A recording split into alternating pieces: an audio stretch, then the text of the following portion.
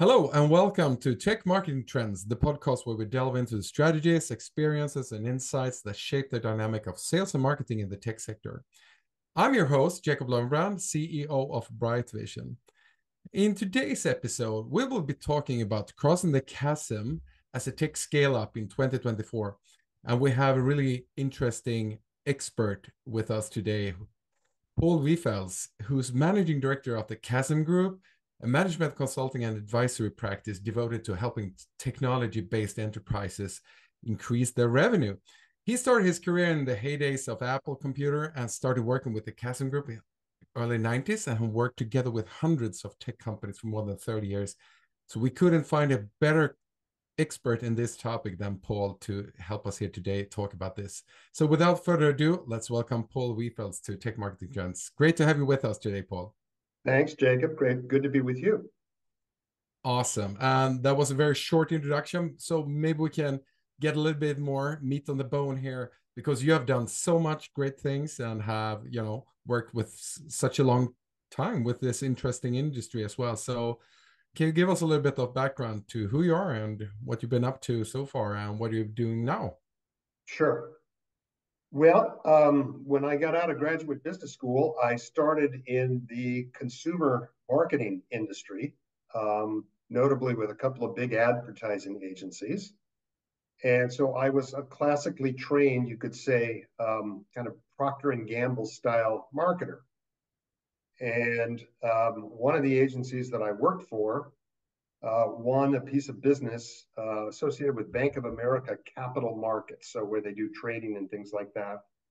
And I had two introductions to tech in my agency life. First of all, was the winning of an account that was known for games but had a computer, and it was called Atari. So my boss and I won that piece of business for our agency in Los Angeles. And when I left that agency and joined an agency in the Bay Area, we won this piece of business for Bank of America. And they had what they called a treasurer's workstation.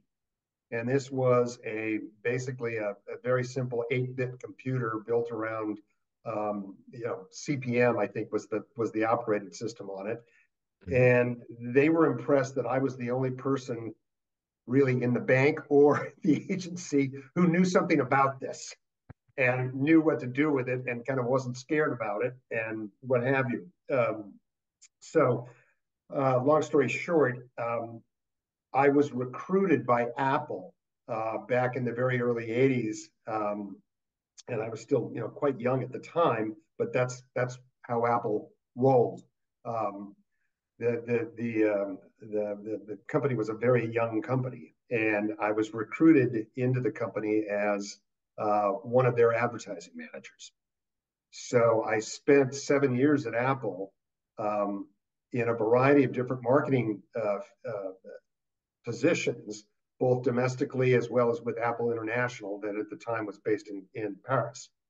So I had very, very good, best job of my life really with Apple in the fledgling years of the personal computer. I left them and became a head of product marketing for a software company. And during that time, I met a guy called Jeffrey Moore because I'd hired him to help me do some stuff with the software company in his firm. And Jeff and I, took a liking to each other. And when we sold the software company, I went back into kind of a division of advertising for a division of Young and Rubicam. And Jeff called me one day and he said, "Hey, what are you doing?" And I said, "Well, I'm kind of missing the tech industry." He says, "Well, I just wrote this book, and the manuscript that I'd given you previously," he says, "it's changed around. So I want you to take a look at it again, and I think we can actually do something if you're interested." And I said, "Sure, why not?" So that's how we started Chasm Group. So I'm managing director, but I'm also co-founder.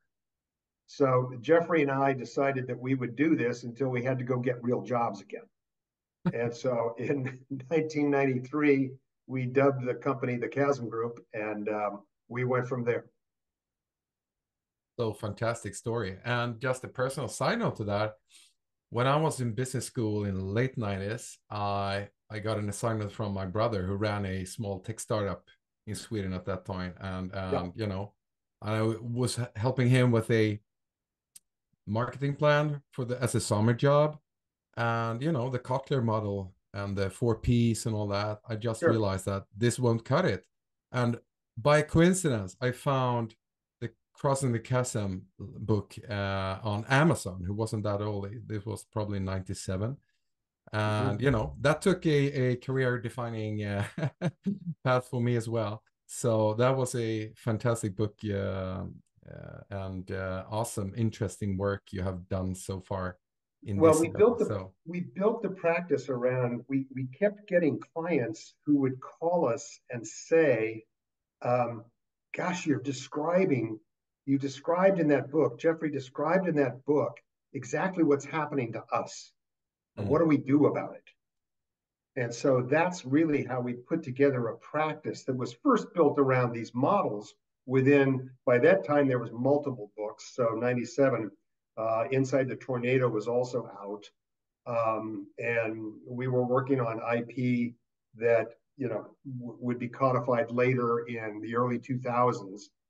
So we built a lot of model stuff, but we also started to do mostly around um, what my past experiences were, um, a lot more bespoke consulting, but still with a view towards we're going to specialize in technology. We understand the industry. We've got a lot of, well, now a ridiculous amount of what we call pattern recognition. So we could understand what companies were going through and we could explain it to them in ways that were actionable to them rather than kind of the traditional management consulting of boiling the ocean to get data and then dithering over that data as to what it means and what we should do about it. yeah, fantastic. Yeah. And it's so interesting because, yeah, I've met a lot of companies over my career as well who have applied your models and so forth. So, yeah, really, really helpful. And let's dive into today's topic. Sure. 2024, it's over 30 years since the book came out, and you have published a lot of books and models after that, of course, as well.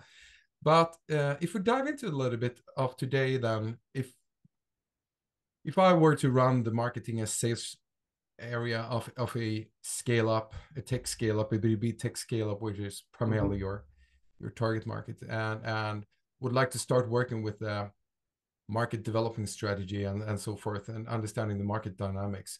What are the most important things to focus on in now in 2024 for a B2B tech company to accelerate their growth, according to you? Well, I think the underlying principles of strategy still remain. So if I rolled back the clock 30 years ago and then I advanced it 30 years to the present, I would argue that pretty much the basics of market development strategy, understanding who your target customer is, Mm, understanding why they would spend money with you, understanding what it is that they're looking to accomplish, understanding what their alternatives might be, understanding how you're going to, position and talk about what you do. I mm, think those are still basically the same, Jacob. mm, What's changed is the mechanics of actually operationalizing a strategy. So now we've got, MarTech, marketing technology, dozens of applications that mechanically do a variety of different things. Obviously, you've got a business built around aspects of those particular things, notably demand gen. So that has changed. The way that we reach an audience has changed. The way that we can engage that audience has changed. But what we keep coming back to is that's only as good as the strategy underneath it is. And if the strategy underneath it isn't solid, or if it's based on people's opinions rather than kind of the facts of the case, or if it's based on wishful thinking, or if it's based in what I call looking at a mirror and thinking you're looking through a window, you're still going to have problems. And the other thing that we have found, Jacob, is that This increasingly is a time-based competition. So companies, notably scale-ups, that are able to scale themselves in a very, very smart way, minimizing the number of mistakes that they make, realizing that they're going to make mistakes, that the ability to compete quickly is really that has become there's a premium on being able to do that. Hmm. Rather than dithering over decisions, rather than taking too long to get product out, rather than taking too long to understand who the ideal customer profile is.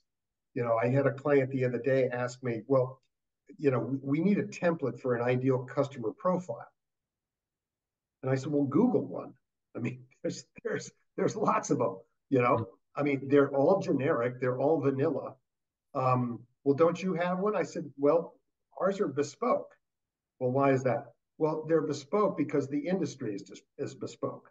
So an ideal customer profile might look something totally different for a semiconductor company than it would for a biotech company. So while you can kind of follow the same tenets of what you need to know, that's about as far as it goes. And I think there's a tendency to want to sort of genericize everything in trying to go faster, but you got to be careful about what you're doing now.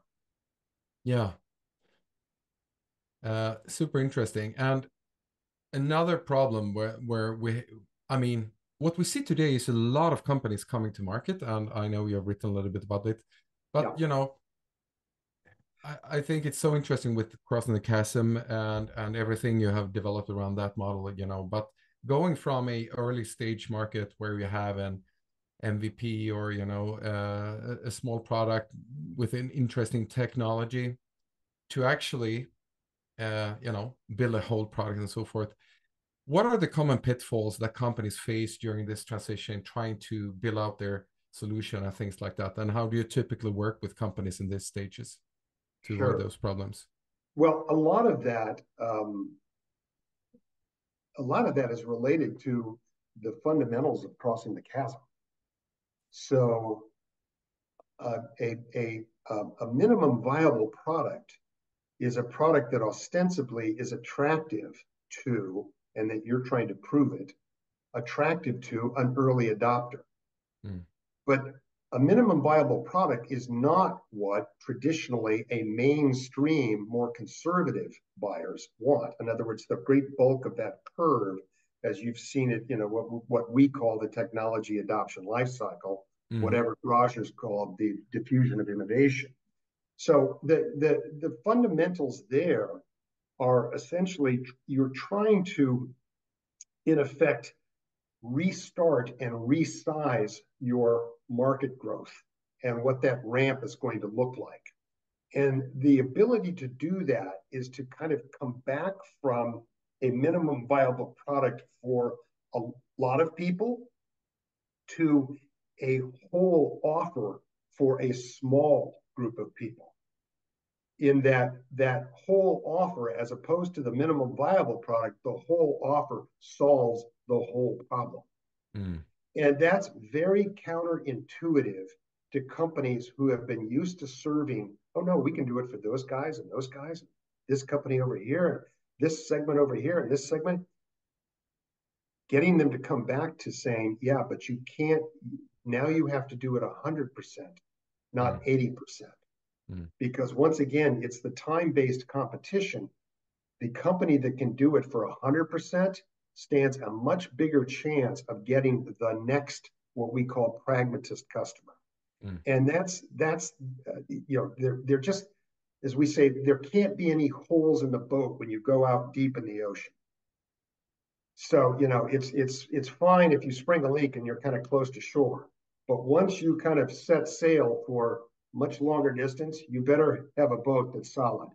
And that is the difference in this crucial transition. There's a variety of other things that we haven't got time to discuss today, but there's, you start looking at things that we might call minimum viable traction and minimum viable, minimum revenue repeatability and things like that. But I will argue that those are all a function of how well can we target a group of people who really need what we have and that we can solve the problem for them. Yeah. That's interesting to hear. And do you think a big problem that many scale ups or younger companies have is that they target the wrong beachhead segment, or is it more like, it's more like a whole product definition that they are struggling to get together? Yes and yes. And the beachhead segment is a tricky thing to target. And I will go so far as to say that nowadays, and Jeffrey would probably take argument with me. In fact, I know he would, because we've had this argument before. No sales force is actually ever going to go after one segment. I mean, it just won't happen. So you're going to look at segments that are, we hope, adjacent to each other.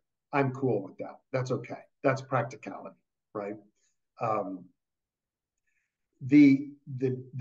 The challenge is to really have the discipline to be able to do that, number one, and then have the discipline to really say, we're going to have to let some other people go, meaning other customer opportunities go, to focus our limited resources on being able to solve for this one.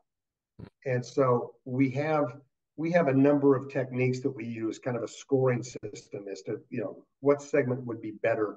And we ask our clients to do that. So it's something that we get our clients to do because they're the ones that are going to have to live with it. In other words, we can bring in all kinds of data that will show, well, the total available market for this is this, and total available market and this opportunity and over here. But at the end of the day, the company has to be adept at actually talking, engaging, and closing those people. So the company has to have, all of our clients have to have a real sense of alignment and ownership around going for that group of people. And that's a process that we run with clients. Wonderful. Yeah. And if you move into a little bit on positioning and measuring, how do you approach the challenge of creating unique positioning and persuasive messaging in sectors where products are quite technical or even highly technical, and also often in quite crowded markets? Well, let me just kind of step back a second. Positioning, first of all, positioning is a very misunderstood phrase, technique, art. It's a combination of all of those things. But at its core, positioning is about deliberately choosing how you're going to be different. Notice that I didn't say better. I said different. Yeah, that's great. Right? And I'll come back to how better fits into that in a bit.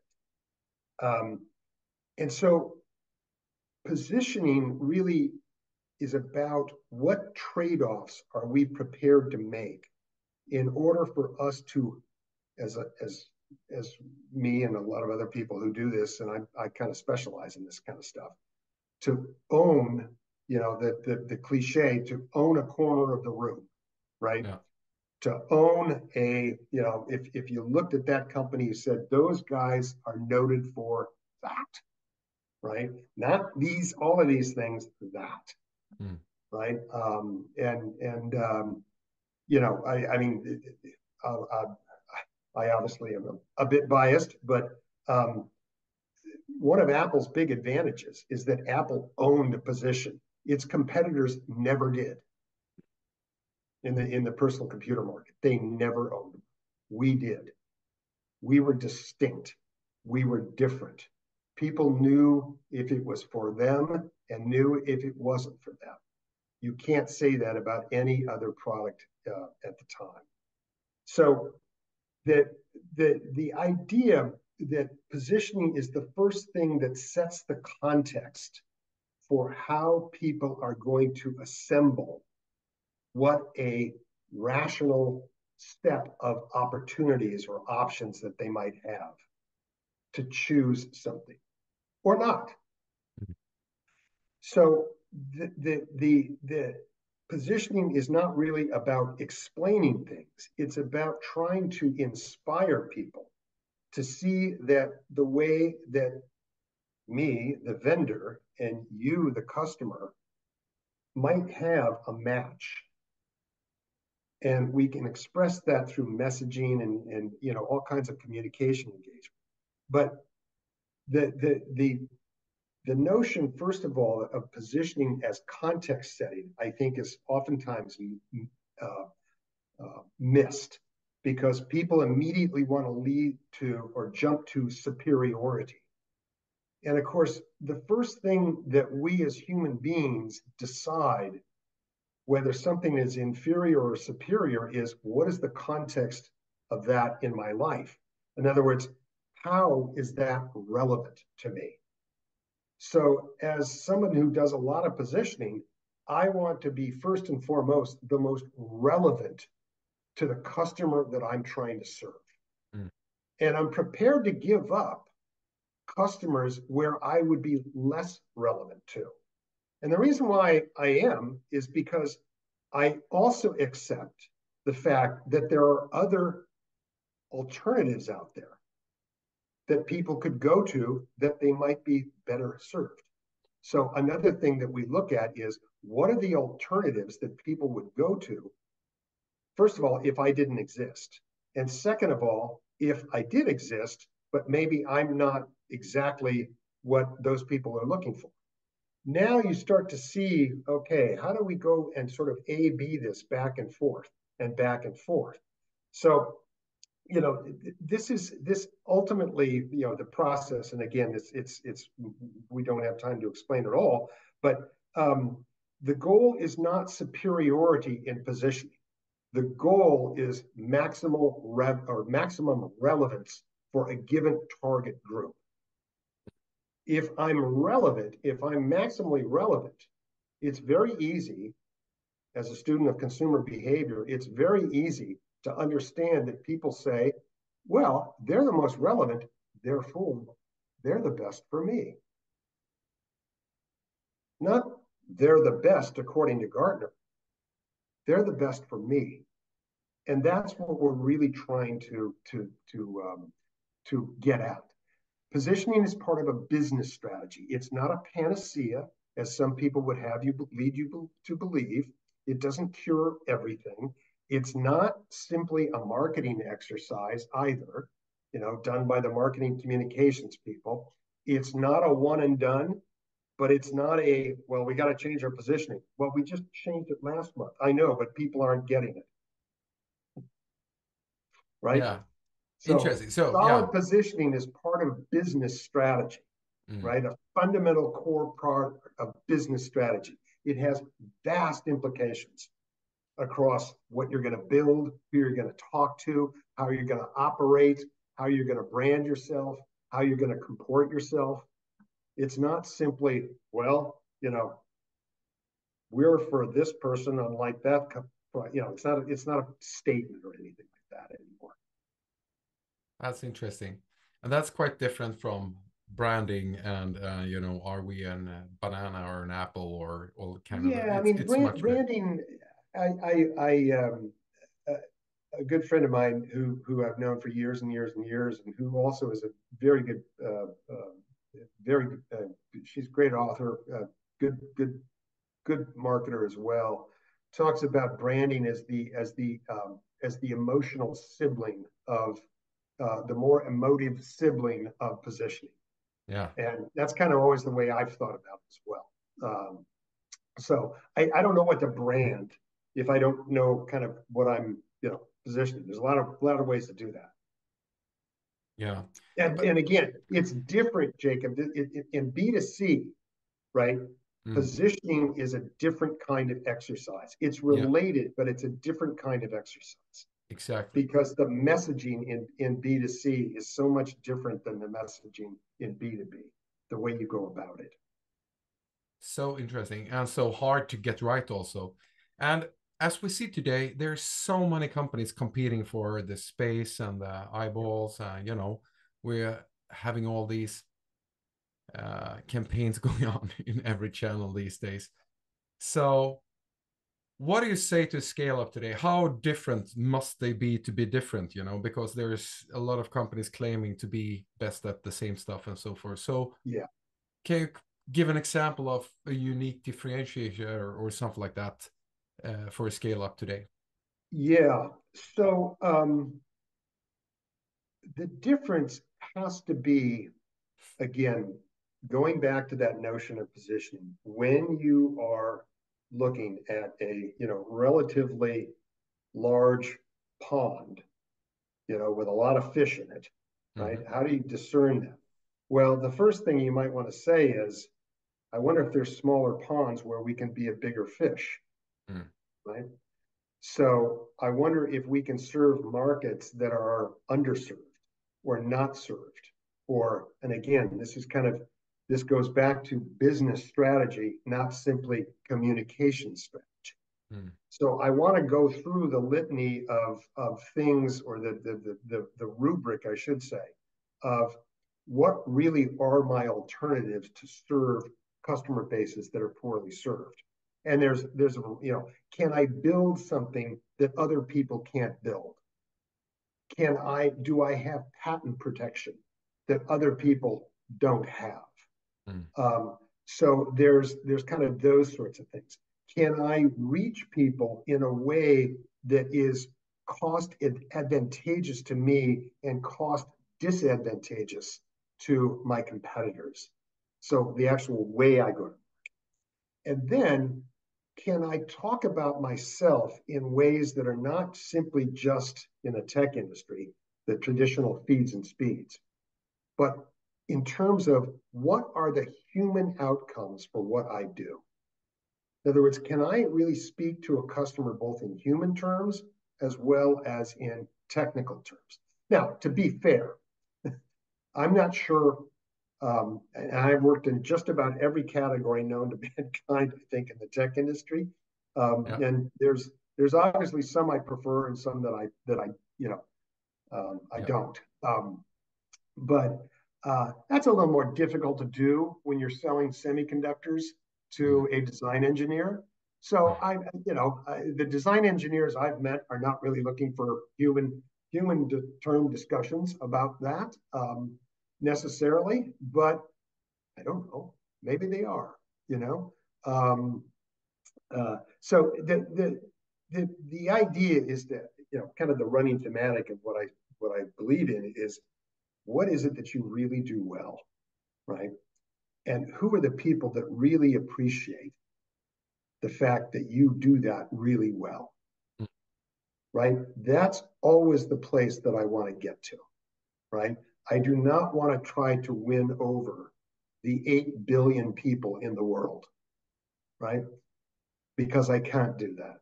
So I've got to try to win over the people who are going to be the base of my franchise and then expand from there.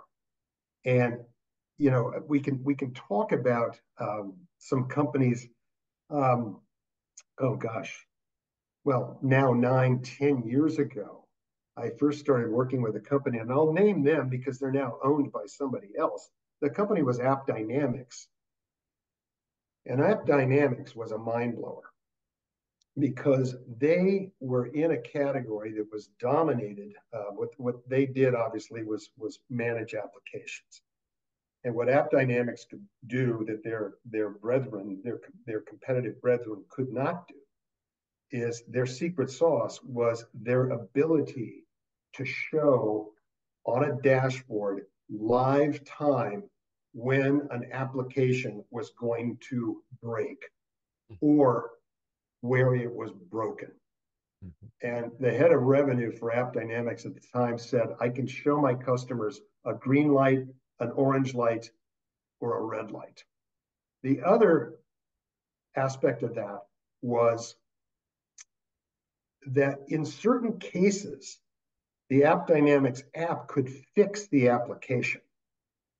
Not dramatically, not in any significant way, but enough that would create a workaround. Now, the computer visions of the world and BMC and everybody, well, we can do that. It's like, yeah, but you can't do it in real time, right? You're going to have to do job tickets and people like that and things like that. Okay, well, that's a really cool thing to do, right? Now, who do you think would really value that? People in e-commerce. Okay. Yeah. People like Expedia. We have no idea where our applications are. They may be through 5 different hops, right? Yeah. So I've got an application that's looking into the Westin hotels, that's looking into United Airlines, that's looking into SAS, that's looking into Scandia hotels. I don't know where the thing is. I need that insight, right? I'll give you another example. I talked to the CIO of Union Pacific, the great big North American railroad, right? He says, how do you think we run trains? We run them on software. Engineer Bill is in the front engine, but it's mostly just to kind of pull the horn, right? Yeah. If the software goes wrong and we have 2 trains coming in at, put it this way, bad things can happen. Yeah. So we need this. A whole host of companies need this. We had another client, again, acquired client called Tonga. Tonga was the #1 application on Salesforce's app site. They made as they said, we make Salesforce better. And by the way, we only do it for Salesforce. We live on planet Salesforce. And oh, by the way, we have an NPS score that is 3 times that of the average software company. You will not fail when you use us. Really? No, you will not fail. We have 365-day global support if something goes wrong, which it won't, by the way, but if it does, and we don't care if it's Christmas Eve, you're going to get fixed. Wow, so interesting. But a big question that sometimes comes up is that, some marketeers say that you should try to define your own category so you can be the winner in that category. For example, Christoph Lockhead, which we had here last year. And then I had a discussion with somebody else who said, no, don't do it. It's dangerous. It's costing a truckload of money and you might just fail, Yeah. So what's your take on creating a category, or should you just try to find your space within it? It's the popular panacea of the day strategy. Yeah. Designed to sell books, designed to sell workshops. And I know all those guys. And yes, it can be done. But I'm kind of somewhere in the middle. You better, first of all, know what you're doing. Number 2, this takes a hell of a lot more time than you think it's going to take. Yeah. And it takes a hell of a lot more money than you think it's going to take. And another thing that I've seen with these exercises is, so what kind of competitive moat do you really build around if you're around yourself, if you're in a market that has some massive competitors in it? In other words, if you're in the cybersecurity industry and you're going to create your own category, why can't Palo Alto and CrowdStrike just come right in and say, thanks, we'll take it? Yeah. Right? So, I think there's an awful lot of what I'll call kind of wishful thinking in that exercise. Now, again, I didn't say it's rubbish. I said it can be done, but it's done. You have to do it, and there's a whole lot of moving parts to it that I think are not really adequately discussed in the whole conversation around it. And it's it is typically born out of what we see a lot. It's typically born, this idea of creating a category is typically born out of a category that's consolidating. Well, do you really need to create a new one? Or do you just need to create a new segment of an existing one? Right? Because again, when you create a new one, you have lost your positioning context. Well, what is that? We don't have a line on our budget for that. Right? I don't know how to explain that to management. I don't know how to explain what this category is to the board as to why we should acquire it. I don't know how to explain to the analyst. Well, actually, I do, but I wonder if they'll say, no, it's not a category. And the analyst community can be, as you know, fairly influential about things like that. Right. Definitely. So Yeah. I think, it's a simple, attractive, and flawed strategy. Yeah. It can be done. You better know what you're doing. Yeah. So Again, you run the risk, just as a closing on it. If I'm going to do that, and I've constructed all of this, and somebody looks at me and says, that guy Paul, he's outstanding in his field, or that guy Paul, he's out standing in the field.